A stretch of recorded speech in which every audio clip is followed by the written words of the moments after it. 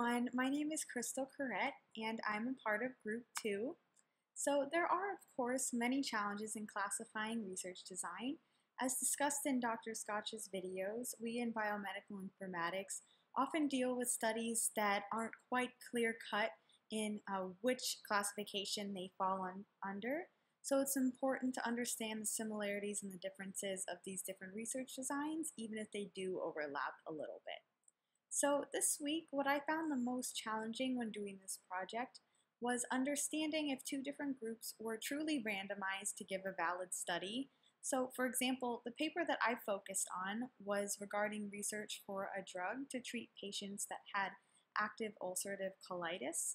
So patients were randomly assigned to either receive the drug intravenously for about 2 weeks or to receive a placebo based on use of immunosuppressive agents or TNF agonists, two drugs that they might have already been taking.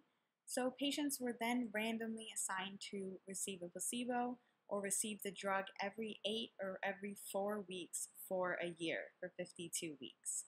So when trying to understand this study and classify this research design, I found it difficult, and I feel that others in my group did too, to understand these methodologies and if these different randomizations were truly random. And this demonstrates an example to me of randomization with limits based on patient safety, because of course the researchers could not put patients at risk based on their medical history or drugs that they were already taking for other conditions that could potentially cause interactions.